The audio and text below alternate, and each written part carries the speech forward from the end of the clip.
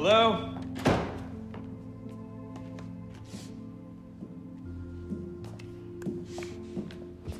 What's this? You don't cook. Figured you'd be hungry after your ride, so I made you breakfast for lunch. Eat. I made the bacon just how you like it. Incinerated. Where are the kids? I think they're giving us space so you and I can have an adult conversation about the house. Okay. Yeah, thanks for coming all this way to back me up. You haven't been making it easy on me. Oh, I'm not here to back you up. I'm here to back up the boys.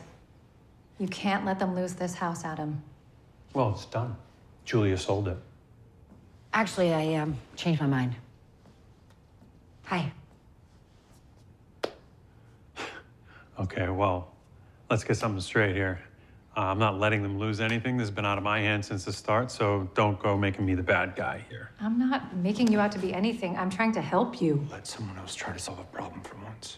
So what, you're just gonna dissolve the trust and gift the boys the beach house? No, she can't do that. She has a child of her own to consider. Yeah, well, I'm not gonna squander their trust to buy this house, and frankly, I'm surprised that you would support that. When did I ever say that?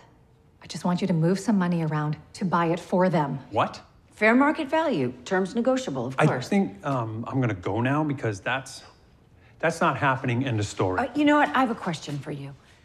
Why is it that those boys have been trying harder for the last 3 days to save this house than you have in the last several weeks?